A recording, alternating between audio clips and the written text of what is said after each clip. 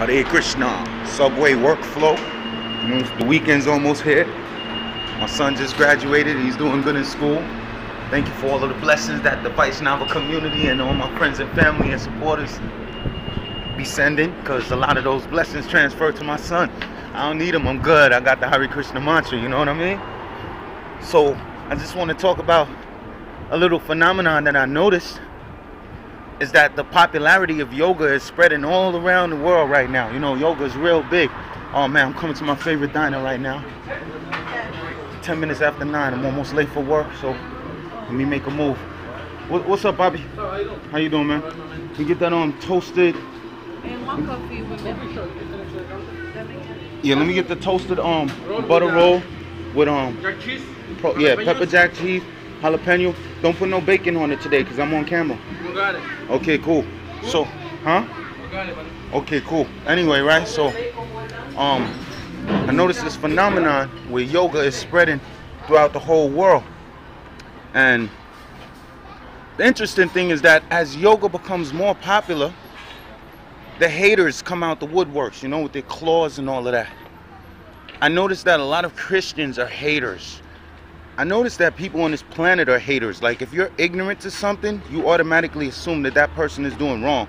If you see me on the bus chanting and stuff, maybe you should ask me what I'm doing instead of fixing up your face weird. Because I noticed that frankincense and myrrh only affects evil people. Like, if you're straight evil or if you got a lot of demonic infiltration, when somebody burns frankincense and myrrh, you start to feel uncomfortable. Likewise, some people who have unholy contamination in their aura will become uncomfortable in the presence of that which is holy. Just like dirt don't like clean and clean don't like dirt. So a lot of people, they make assumptions because they don't understand what you're doing, that you're the one who's doing wrong. So I just like to make a side by side. Yes, sister in Rastafari. Hare Krishna. Let me put you on camera. The world got to see a beautiful woman like you. All right? I'm going to let them see. Say, yeah, beautiful. Beautiful. All right, sis. Cool. Yeah, that's the chef, the extraordinaire. We're going to teach her to make some prasadam soon. So anyway, right? So what I do notice is that, so popularity like yoga, and then you have ignorant people who will say things like, well, yoga is demonic. Yoga is demonic. Yoga deals with evil spirits. They don't have no proof. They don't have a machine that can show you the evil spirits, but they'll still say meditation is evil. Why are you chanting? That's like demonic. But let's talk about demonism. Who's doing all of the animal slaughter on this planet Earth right now? Who's killing all the innocent animals? Christians. Who's incarcerating more people in America than some countries even have a population? Dímelo, cantando. Háblame. So who's doing all of the animal slaughter? Christians. Where is all of the unwanted pregnancy? Christian homes. Unwanted population? Christianity. Who's polluting the earth? Christians. Who's opening up all of the liquor shops? Christians.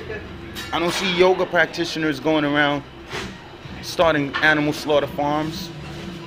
I don't see yoga practitioners have more control over their senses. So you're going to see less unwanted pregnancies in a yogic family. So it's like, yo, y'all gotta be easy how y'all are judging people, because yoga and Krishna consciousness is taking over your planet. And there will be no space for falsehood. And for all my black Christian brothers and sisters out there, I just want you to remember that approximately 400 years ago, somebody took a whip out and beat you over your back and broke your neck and raped your wife and all of that stuff and forced you to become a Christian, forced you to change your name to Toby. If you are a Christian, you have a short memory. That's what Chris Rock said. If you're black and you're a Christian, you got a short memory. So for all of my people out there who want to disrespect and say, why are you Krishna conscious? Yo, man, Krishna consciousness ain't coming to your hood forcing your women to get pregnant young. We ain't coming to your hood opening up liquor shops, selling Lucy cigarettes in the store. We ain't doing that. All we want to do is absorb the world in the transcendental love of God. Ain't nothing wrong with love. The Bible, Deuteronomy, tells you it's a commandment to the children of Israel to love the Lord thy God with your heart, your soul, your spirit, and your mind, and teach this to your children. Write it on the walls, put it on your head, put it on the door. That's why the Jews, when you buy a house that a Jew owned, it has a mezuzah. Mezuzah is on the right-hand side, and it contains a scroll, just like the Narsimha Kavacha. I don't have a Narsimha Kavacha on my neck right now, but a Narsimha Kavacha has a scroll in it.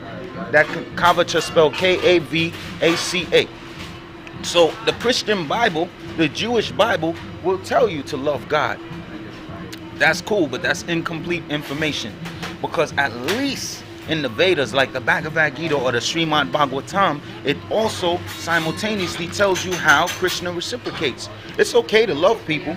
It's definitely okay to love. It's definitely okay to give love freely. But it's also good to know how you're going to get a return on your investment. Christianity does not give you that information. You don't know how God loves you back. The Quran tells you, Allahu Akbar.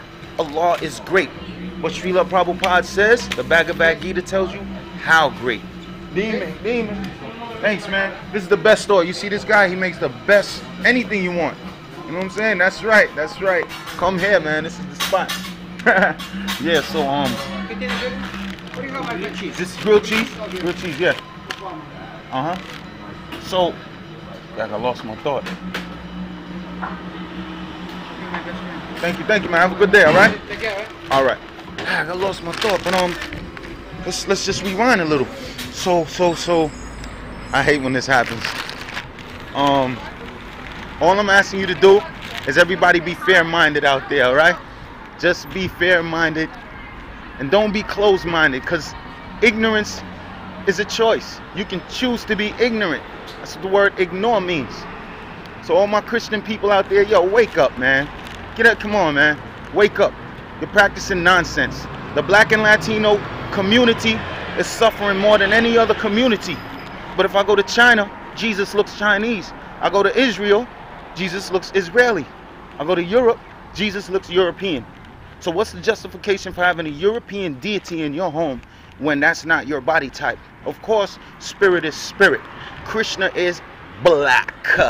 Not black as in black Indian or black African. He is black. His body is not like mine or yours. It's Sat Chit Ananda. But it doesn't change the fact that black is black is black is black. It doesn't change the fact. The human race is a tropical species, so they started off as black. The most genetic information on this planet Earth is contained in the black race. In other words, you can splice any race off of a black couple. You can produce a Latino, Indian, Native American, European. You can produce them all from a black couple. But you cannot take two Indians and create a black man and woman. You cannot take two white people and create a black man and woman. It just does not work. The genetic information encoded from the Prajapati race, the progenitors of life in this cosmos, was encoded in the black race. If you don't like it, I can't help you. Science proves this. You know what I'm saying? This is not racism. This is not bodily concept. It's all about respecting God's children. Don't claim that you're a holy person and you don't have respect for all of God's children. Black hair is showing you the hair itself, the way the black hair is structured. It rebels against gravity.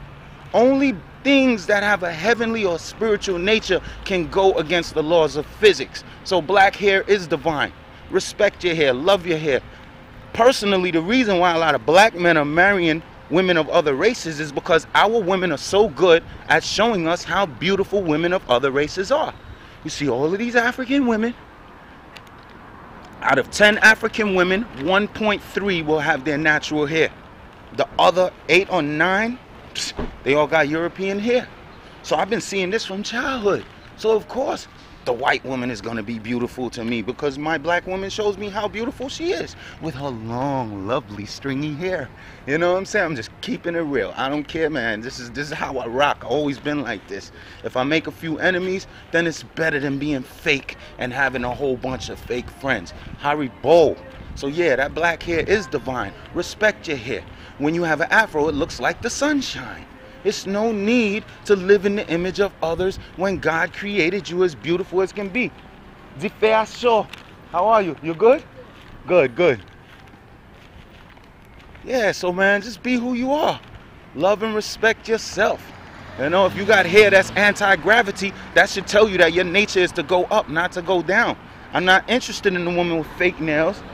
fake eyelashes, fake eyeballs, fake hair, and then she want me to be a real nigga. Come on, man, it doesn't fit, all right?